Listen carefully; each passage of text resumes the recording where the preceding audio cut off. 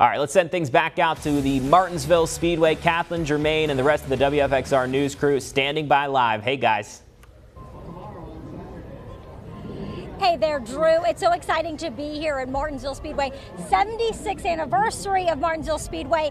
This as NASCAR celebrates its 75th anniversary. I was speaking with Clay Campbell earlier this week, talking about the history and the tradition really rooted in Martinsville Speedway. If you really think about it, Martinsville has been a part of NASCAR since the very beginning. This is a track that's always been on the schedule, and this is a track that not just the fans look forward to, but also the drivers. Actually, it was before NASCAR. Is that not what I said? Well, you did. You were right. Okay. Yeah, you were right. You're accurate, but I'm just saying before. I mean, 1 year before NASCAR was even in play, Martinsville was here, and it's neat to see how it's grown. It still has that old school mystique to it. You know, when you drive up here and you just see the fans, and it's just a special hollow place. Yeah, just enough.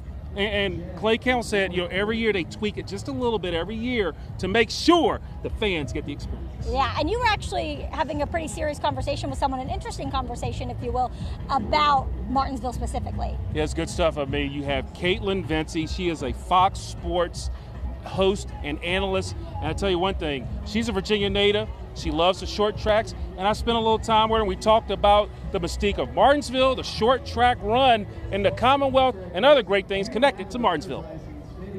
I feel like just listening to some of the feedback from some of the teams, they feel like there are some things that have been improved, but I still think it's a little bit too early to tell. We're still pretty new in the season. We haven't had many short track races. I think this weekend will obviously be a pretty good barometer to kind of assess where that short track package is at. Yeah, what's neat is they've done kind of the short track swing, the Commonwealth swing, started off at Richmond.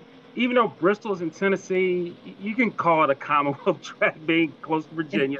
And then Martinsville, just how neat is it that this part of the country, I mean, like I said, our TV market, the Roanoke market, is a hotbed of NASCAR. I mean, I believe we're like one of the top 5 NASCAR markets in the country. How neat is it for fans in our neck of the woods? They get Richmond, Bristol, and they wrap it all up with Martinsville.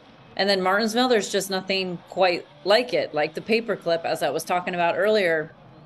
It just brings you back to the roots of the sport, and it has a very kind of homegrown feel in a lot of ways. The track hasn't changed a whole lot. If you look at like the facilities itself and the stands, a lot of it is still kind of a true testament to the original racing days there. And I know from competitors to teams to fans, Martinsville to me is one that is a huge favorite across the entire industry going out there. I think as a lot of the drivers, of course, started their careers on short tracks, many of them are from this part of the country.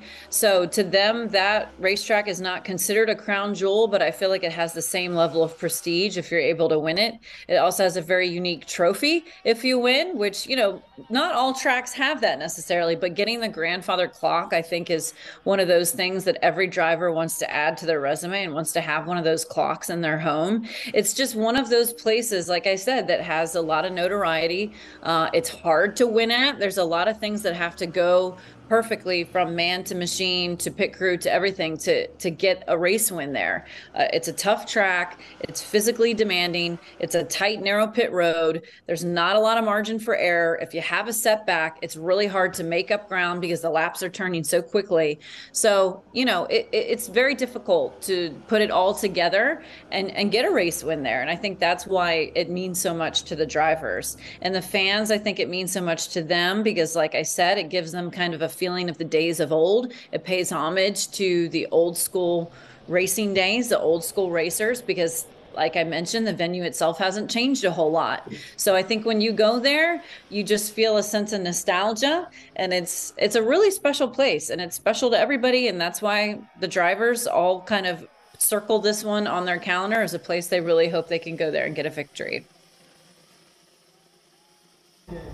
And we definitely want to thank Kaitlyn Vincie with Fox Sports with the NASCAR stuff. And I tell you, she knows her stuff.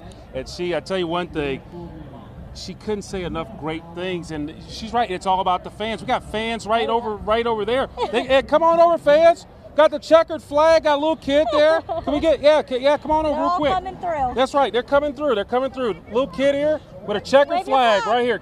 Raise your flag. Wave your flag right here. Wave your flag. There you go. Got the flag. Put him on the spot. Yeah, all right. And doesn't matter whether you're in your young age or you're in your 70s, people come and enjoy it. Yes, they do. All right.